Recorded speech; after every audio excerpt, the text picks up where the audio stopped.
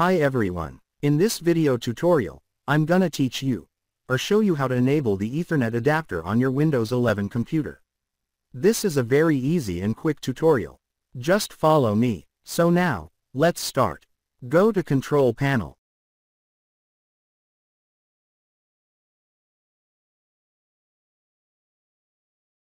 And select Network and Internet. Once you're here, click Network and Sharing Center.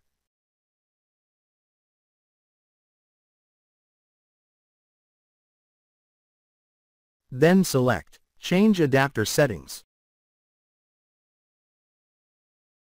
Once you're here, friends, you can now see the Ethernet option. You can now enable it. Just right-click on it, then select Enable.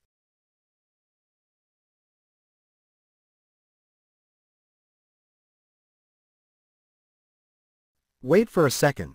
It will identify and connect to your network. Here it is, friends.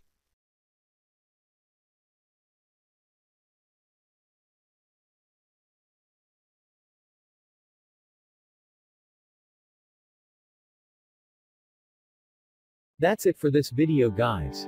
If you like this video, please do not forget to like, share and subscribe.